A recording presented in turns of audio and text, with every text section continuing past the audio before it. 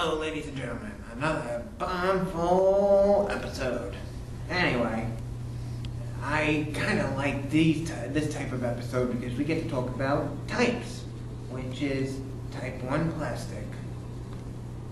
Peat, in other words, for the plastic, which peat only is a constructive type of plastic used mostly for food and drinks, like good old Pepsi that I can get for 5 cents per bottle, or a water bottle, which most people don't like to drink out of the river for some reason.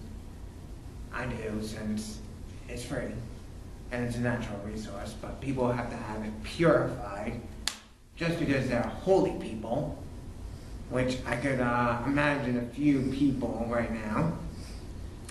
So, needless to say, we got grated Parmesan cheese, another form of PET plastic, I would say.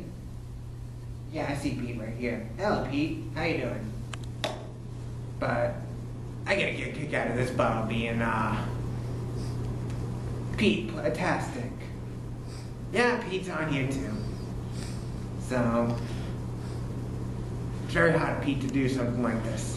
But needless to say, any food or drink normally is type 1 plastic, which is Pete.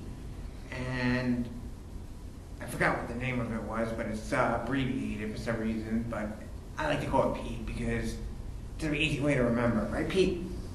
So let me take a few minutes to ask the producers what Pete means again, or they'll just tell me you should know since you're a bum.